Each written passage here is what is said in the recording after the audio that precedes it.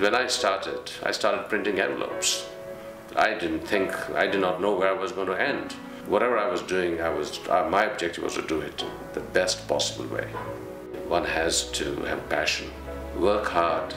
Don't try to think that you're going to be at the top of the ladder. Just climb the ladder. It'll take you wherever it does. I left Kashmir when I was 20 and landed in Brooklyn, New York. And in New York, I had to first face with the fact it was, a different world. It was like going to a different planet. The next day, I had to go into the New York subway.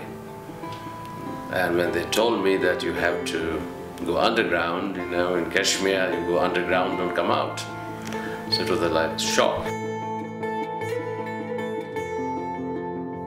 My background in Kashmir, which is very much historically been a place for arts and crafts and Pashmina, my families were involved with those trades. That has helped me understand and have a sense of design. You're playing games or is something real work?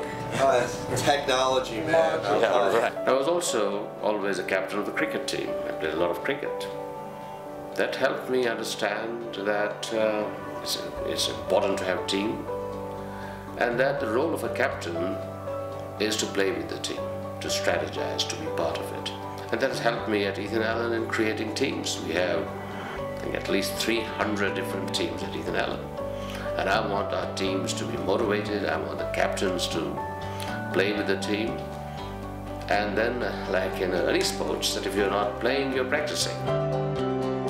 Ethan Allen is more than just a business enterprise for me. Ethan Allen is an 80-year-old company and has projected the diversity of style that has come to America from people who have come here from all over. So I say that Ethan Allen, in microcosm, represents the diversity of the world in design.